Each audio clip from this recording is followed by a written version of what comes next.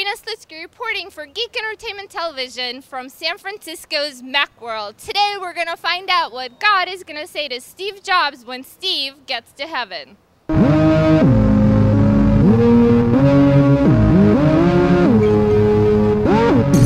When Steve Jobs is ready to face the universe and our maker, you're my maker, what will God say to Steve Jobs? He would say, "Good job on Earth, but just between you and me, when's the Newton coming back?" What's God gonna say to Steve Jobs? One more thing. Get back down there and keep on going. Should have made Windows. Should have made Windows. What will God say to Steve Jobs when he gets to heaven? Steve Jobs is God, so I don't. Really? Yeah. Okay, so what about you? I think that's the perfect answer, actually. So do you guys pray to Steve Jobs? Sometimes, yes. What do you say when you pray to Steve Jobs? Please bring me more MacBooks. I don't. So, How many more do you need? a lot. A new one every year. What about you? I don't know. I need a new product. I don't know. So that's what you. So what happens now? Good question. Where's Steve? He needs to answer that. Building right there. He's inside the black building. Yeah.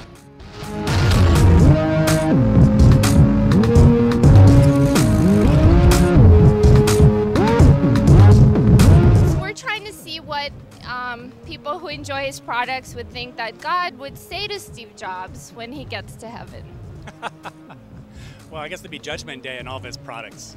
Go, hey, how come iMovie 08 didn't miss the audio mixing features?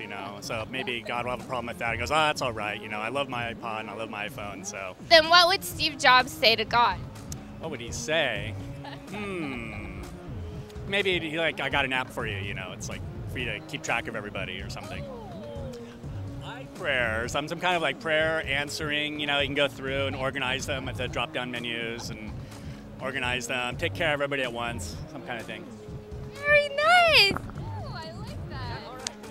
What will God say to Steve Jobs when he gets to heaven? Oh, you missed a spot. What God will say to Steve when he gets to heaven? That's a great question. Hopefully he'll say, "Well done, thy servant, thy good and faithful servant." Never mind, there's always someone to take over, like John Paul II died and then Benedict took over. Thank God you left your brain in that jar. He's very disappointed that he couldn't make the 2009 Macworld convention, and that he's very smart, but he's highly disappointed in him. Where's my disc? And just in case Steve doesn't make it, what will the devil say to Steve Jobs in hell? You again?